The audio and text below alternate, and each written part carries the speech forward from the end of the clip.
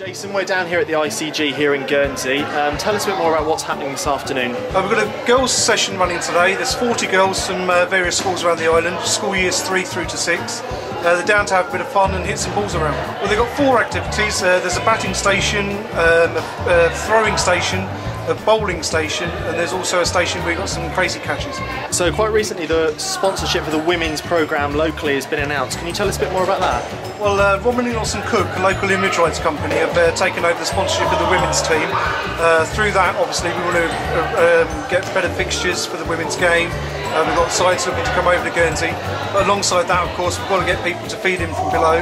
So we've got working secondary schools with girls cricket, and also these guys that you can see behind us who are working from the junior schools.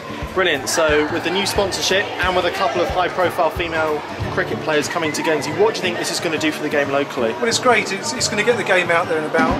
There's a lot of press coverage and coverage from you guys at the Sports Commission. It's just great. I mean, people can see what's going on and hopefully they want to be part of it. If there is a female or a male player out there that wants to get involved in cricket, where do they have to go? I think the first step is to contact David Hooper, davidhooper@guernseycricket.com. Get in touch with Dave and he'll put you onto the right track. If you have a website, where can people find out more about the cricket board? You can get in touch with us through guernseycricket.com or also through our junior website, which is guernseycricketcats.com.